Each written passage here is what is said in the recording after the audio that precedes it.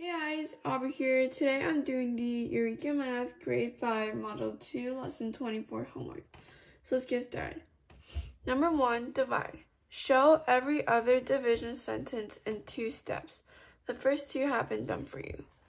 Alright, so A, we have 1.8 divided by 6 equals 0.3. So then B, it says 1.8 divided by 60. So notice how in both 2 equations, the dividend stayed the same, which is 1.8, but the divisor changed from 6 to 60. So 60, it went from 6 to 60, so it became 10 times greater.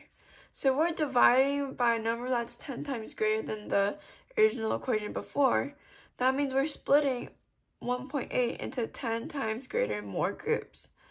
The 10 times greater than the number of groups.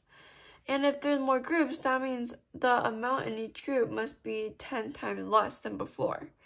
So that's how they got the 1.8 divided by 6, and then divide by 10, because it would be 10 times less. That's 0.3 divided by 10, so you just move the decimal point 1 time to the left. That's 0.03. So let's look at C. We have 2.4 divided by 8, that's 24 tenths divided by 8 ones. 24 divided by 8 is 3, so it'd be 3 tenths, which is written like 0.3. D, 2.4 divided by 80. So we went from 8 to 80, so it's 10 times more. Our divisor is 10 times more, which means we're splitting apart 2.4 into 10 times more groups. So that's the case. That means that the number of, or the pieces in each group must be 10 times as less as before. So what we do is 2.4 divided by 8 and then divide by 10, which is 0.3 divided by 10. Move the decimal point 1 time to the left, that would be 0.03. Alright, let's take a look at E. 14.6 divided by 2, that's 146 tenths divided by 2 ones. 146 divided by 2, let's see, 14 divided by 2 is 7, and 6 divided by 2 is 3. So it'd be 73 tenths, which is 7.3. But F, 14.6 divided by 20. So 2 became 10 times greater. That means it'd be 14.6 divided by 2, then divide by 10, because the portion of each group would be 10 times less. Equals 7.3 divided by 10. Move the decimal point 1 time to the left. That'd be 0.73. Alright, G, 0.8 divided by 4, that's 8 tenths divided by 4 ones. 8 divided by 4 is 2, so it's 2 tenths, which is 0.2. H, 80 divided by 400. So that's how 0.8 jumped from 0.8 to 80, which is 100 times greater, and 4 jumped to 400, which is also 100 times greater. So that 100 times greater kind of cancels out, which means our answer should be the same as before, since both numbers became 100 times greater. So we have 80 divided by 4, and then divide by 100. Because that's like kind of what we had before. We have 80 here though, which is 20 divided by 100. So move the decimal point 2 times to the left. That'd just be 1, 2. So that's 0.2. Alright, and I, 0.56 divided by 7. That is 56 hundredths. divided by 7 ones, which is 800. So that's 0.08. Alright, and J, so our dividends stay the same, but our divisor became 10 times greater, which means our quotient would be 10 times less. So 56 divided by 7, then divide by 10 equals 0.08 divided by 10. So move the decimal point 1 time to the left. That would be 0.008. 0.008. Alright, K. 9.45. That's 945 hundredths. Divide by 9 ones. 945 divided by 9, that's 105. So that's 105 hundredths, which is 1.05. And now we have 9.45 divided by 900, so that's 900 times greater, which means our answer needs to be 100 times less. 9.45 divided by 9 divided by 100 equals 1.05 divided by 100, and that will give us, move the decimal point 2 times to the left, 0.0105. Alright, next page. Number 2. Okay, number 2. Use place value reasoning and the first quotient to compute the second quotient. Use place value to explain how you place the decimal point. A, we have 65.6 divided by 80 equals 0.82. Now we have 65.6 divided by 8. So since our divisor became 10 times less, so we're dividing into less groups, that means the portion of each group must be 10 times greater. That means 0.82 times 10, move the decimal once to the right, that would be 8.2. So that would be our answer. And it says how we decided that number. Well, since the divisor became 10 times less, the quotient would become 10 times more. Because if we're dividing into a smaller amount of groups, that means the number of in each group must be bigger or higher. Alright, B, 2.5 divided by 50 equals 0.05.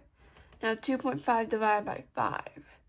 So again, we went from 50 to 5, so the number of groups is 10 times less, which means our quotient would be 10 times more.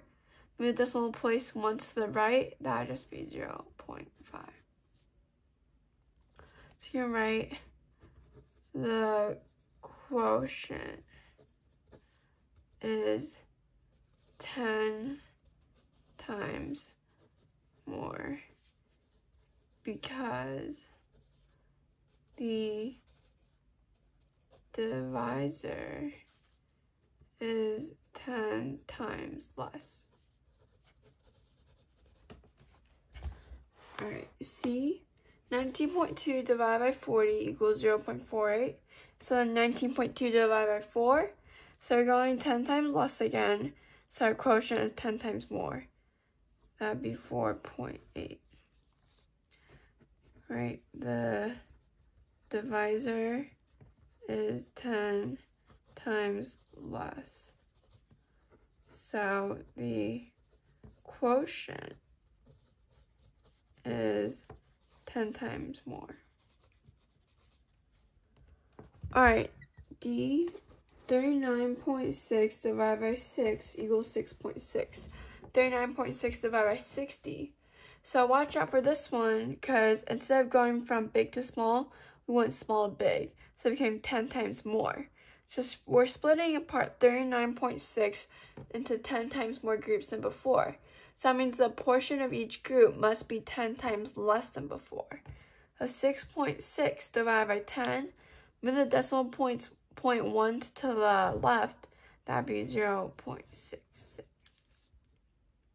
So we can write the quotient is 10 times less, since the divisor is 10 times more. Alright, last page. Number 3, Chris rode his bike along the same route every day for 60 days. He logged that he had gone exactly 127.8 miles. A, how many miles did he bike each day? Show your work to explain how you know. So to find that amount, 127.8 divided by 60. And we can rewrite that to make it easier. 127.8 divided by 6, and then divide by 10. So let's see, 127.8 divided by 6. We can do that on the side here. Okay. 6 goes 2 times into 12. That's 12. So 12 minus 12 is 0. Bring the 7 down. 6 goes once into 7. Let's see. That's 1. Bring the 8 down. 6 goes 3 times into 18. So 21.3 would be our answer. But we have to divide that number by 10 as well. So that's 21.3 divided by 10. Move the decimal point once to the left. So that'd be 2.13. That means he biked 2.13 miles each day. Alright. Now number B, just B, says, let's see, how many miles did he bike over the course of 2 weeks? So let's start by asking, well, how many days are in 2 weeks? There's 7 days in a week, so 2 weeks, that'd be 14 days. If he bikes 2.13 miles each day, then 14 days, that's 2.13 times 14. We can multiply this by 100, so think of it as 213 right now. So basically ignore the decimal point. 3 times 4 is 12. 1 times 4 is 4, plus 1 is 5, and 2 times 4 is 8. Add a 0, 1 times 3 is 3, times 1 is 1, and times 2 is 2. Now we add